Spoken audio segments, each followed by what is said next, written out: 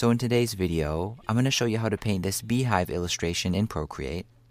This is a simple project that you can paint with any brushes, but I'll list the exact ones I'm using in the description below. So I'm going to start by painting the hive first. So for the brush, I'm going to use the abstract round, and I'm going to choose a very deep orangey yellow tone like this. And there's a little bit of a trick to this, but to start here, I'm just going to use light pressure, kind of taper it down, and then create a shape like this.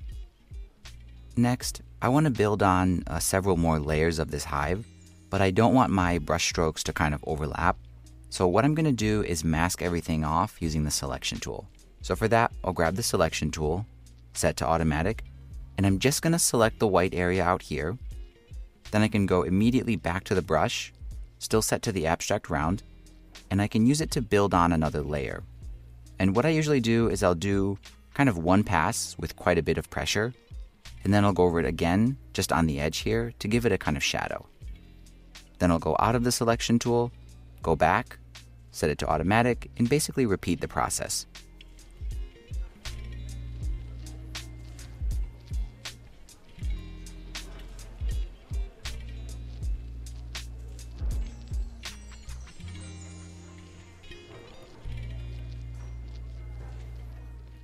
And once the hive is roughed out like this, I want to clean up the edges. So I'm going to grab the eraser brush, which is set to the fineliner pen, and I'm just going to use this to smooth everything out. After that, I'll shrink the brush size for the eraser. I'll zoom in, and then I'm going to undercut some of the ledges or layers in this hive.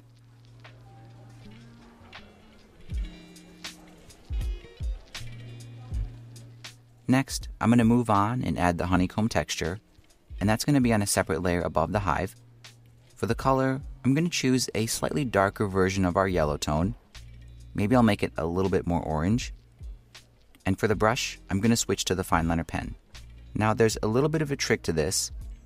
If I use the pen here at a medium size and just dot it, it creates very consistent dots, but the larger the brush size is for this fineliner pen, the more unstable it is.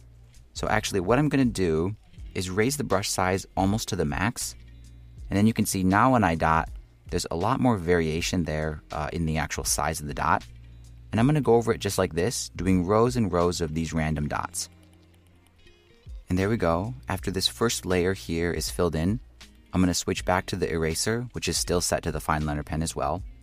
And I'm going to use this to erase back the dots wherever they went over the edge.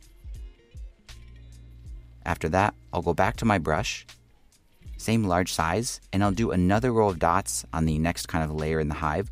But for this first layer, I did them like this. I'm going to try to do each layer kind of differently, so this time I'm going to do them at an angle. Once again, I'll switch back to the eraser brush and use it to clean up any of the dots that went beyond the edge. And I'm just going to repeat this process again and again until each part of the hive has this honeycomb texture.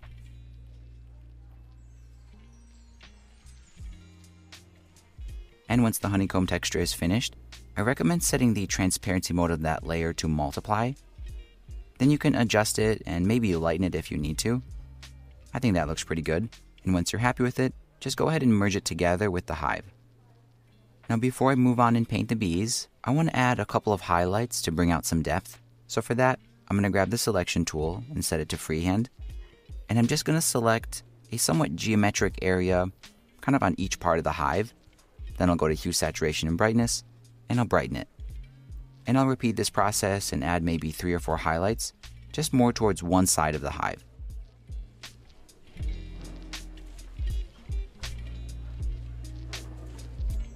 And with the hive finished, we can finally move on and paint the bees.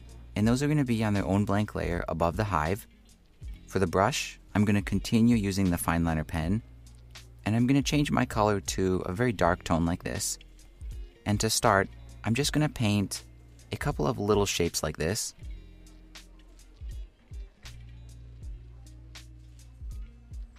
After that, I'll change my color to a much brighter yellow tone. I'll shrink my brush size, and I'll use that to add a couple of lines to each bee.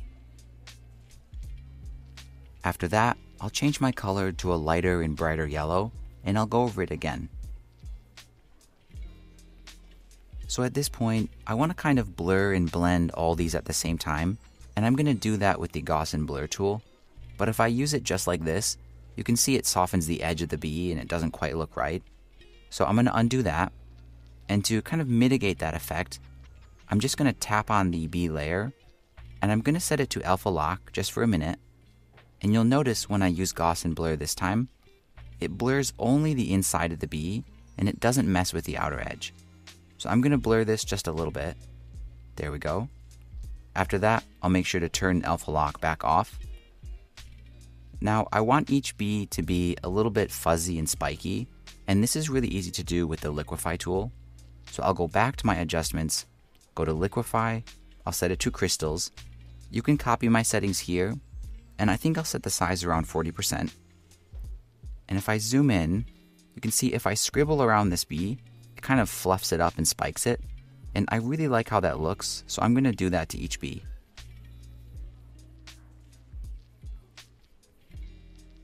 And once the body of the bees are finished like this, we can move on and paint the wings. So for the color, I'm going to choose a very light warm gray tone. I'll continue with the fineliner pen at a pretty small size, and I'm just going to draw on the wings somewhat randomly like this.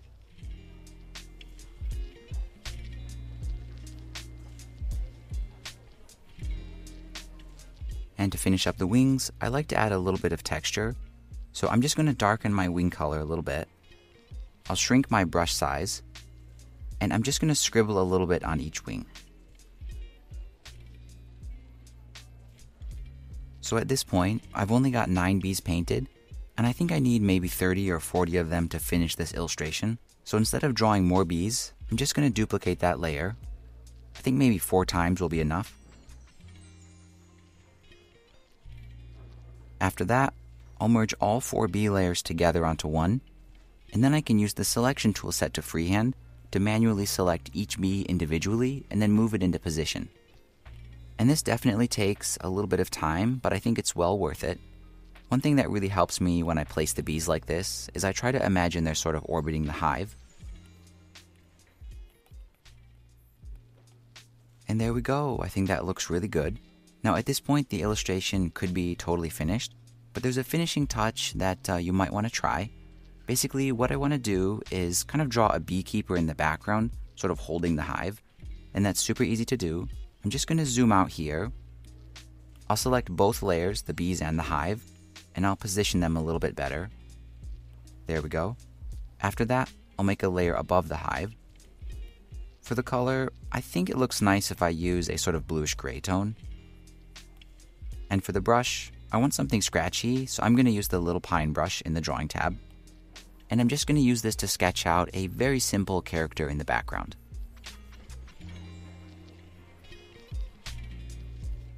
And once I'm happy with how this looks, I want to increase the contrast of the gloves where they overlap the hive. And a creative way of doing that is simply inverting the colors. So I'm going to make sure the layer with our character there is selected. Then I'll grab the selection tool set to freehand. And I'm just going to isolate all the areas that overlap. There we go. I'll reconnect it. Then I can go to hue, saturation, and brightness. And I'm just going to raise the brightness of those areas to 100. And just like that, this illustration is finished. As you can see, I did end up redrawing the beekeeper in the background using a larger brush size. I felt like he was a little bit too faint and hard to see at first. If you like painting simple projects like this, here are 2 more tutorials that I think you'll love to watch next.